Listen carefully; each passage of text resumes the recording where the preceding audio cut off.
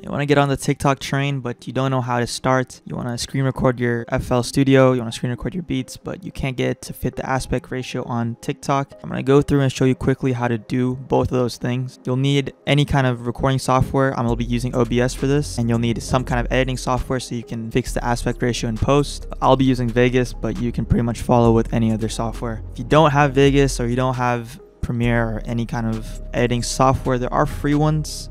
I think DaVinci is free, DaVinci Resolve. There are a lot of ways to get those editing softwares if you don't have them. Those paid ones. I'm not gonna say how, but you know, you can get them if you look hard enough. But to start, you'll need OBS, of course. This is the one I'm gonna be using, your recording software. That's what I'm using to record this right now. OBS allows you to record your screen with the beat playing. For those who don't know how to use this, I'm gonna quickly go through and show you the minimum settings you need so you can get your beat recorded. If you know how to use it, here's a time step on the screen. You can just skip forward. Now, OBS, when you open it up, is going to look like this. There won't be any sources, but this source tab is where pretty much add your sources. So you'll need a display capture and an audio output capture. If you're trying to put your own voice in for some reason, I don't know how you'd incorporate that, but you can also add a mic. Doing so, you can go down here and hit this add button. It'll give you a list of sources you can choose. I'll do display capture here.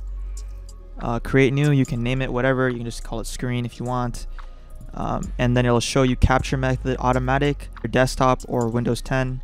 I'll just keep it on automatic, and you can choose your display if you have more than one. I only have one since I'm on a laptop, so I'll choose that.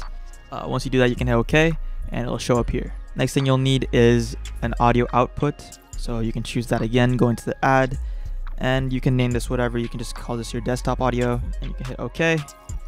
This will ask you to choose your device, which you can choose. This is my focus right here, so I'm just going to choose that and hit OK. And there you go, you got your two things. They'll be in this mixer area here, so you can just leave them default, no need to mess with those. And then finally, you'll need to set where your output is going. So when you record your MP4s, where are they going on your desktop, on your downloads, and your documents, where are they going? So go to settings here, go to output, and you go to recording here. I have a recording path to a folder on my D drive called video backup. This is grayed out right now since I am recording, but you'll choose browse and you can choose wherever you want to put it. Make sure you set your recording format to MP4 and encoder to, if you have the NVIDIA GPU, you should set it to the NVIDIA NVENC. Other than that, you can copy these settings. You can just copy this down, pause it here.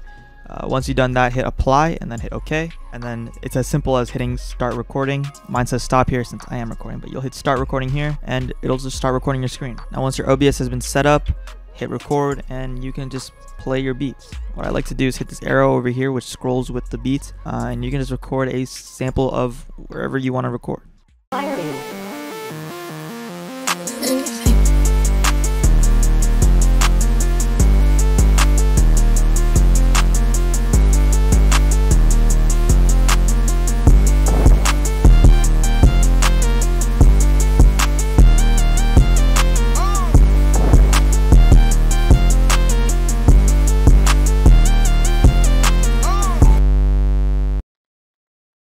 And once you've recorded it, you can just hit stop recording. Like I mentioned in the beginning, I'm going to be using Vegas Pro. If you have Premiere or I don't know, DaVinci Resolve or any other editing software, you can follow along the main concepts, but you'll have to find the explicit settings. There are other videos on the basic concepts. For Vegas users, what you're going to want to do is go up here to File and open a new file. Now, these are my output settings, but what you're going to want to do is set the width to 1080 and the height to 1920. My audio settings are here and my video settings are here. And once you hit OK, you'll see that the preview has turned into a kind of a phone type format, which is what we want. Next, you'll want to pull out your video that you've recorded. I always just hit no for this because it's asking if you want to match your data to whatever the video is, but we have our own set, so we can just hit no here. Now, this is my whole recording that I was just recording, but the beat section is over here. I'm going to cut this by hitting S. Once you have your video here, you'll see that the format is not working here. What you have to do is set the video's format to your project format. How you can do this is go to this little square here and it'll open up this menu. I'm going to drag this over here and make it a little smaller so you can see it side to side with the display here. You can zoom in and out using the scroll wheel. What you'll want to do is go over to where it says width and height on the left side and flip them like we did in the beginning. So 1080. And switch the height to 1920. Once you've done this, you can see that this format box has turned into our TikTok format. But you'll see in the display, we're still out of frame. So what we'll have to do is make this a bit smaller. Just hold one of these squares, hold Control, and just drag it in.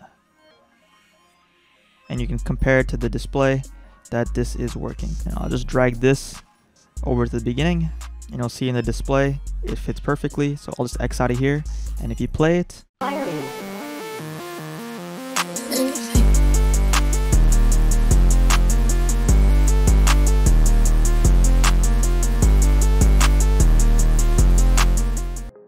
now the final step is just to render it out. Highlight your entire thing by double clicking this gray space and go up here to render as. From here you can name it, and you'll need to create a render template. And I have my own, so I'll show you how to do it from scratch.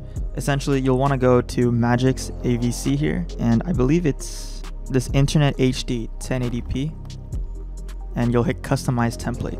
From here, it'll open up this menu similar to the one we had at the beginning, but for the sake of simplicity, I'm just going to show you my settings. So you can follow these, you can put them in. The important part is make sure the width and height are still 1080 1920. If you can't change them, make sure you change this to custom frame size. And once you have all this, make sure you save the template, because if you have to change it every time, it's going to get kind of annoying. So name the template whatever. I'll name it custom, right? And then hit this save icon. To get to it quickly, go to filters and show favorites only, and it'll have your custom. These other ones are just for other kind of templates that I have, but this custom talk is what you'll need. And then you can just hit render, and it'll render to wherever you've saved it in your computer, wherever. Now I prefer to post it from the web app on my desktop, so I don't have to transfer it to my phone.